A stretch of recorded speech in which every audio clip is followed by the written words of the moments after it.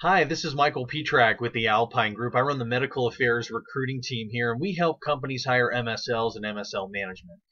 And one of our new clients is looking for 3 MSLs to support 2 marketed products and a very substantial pipeline.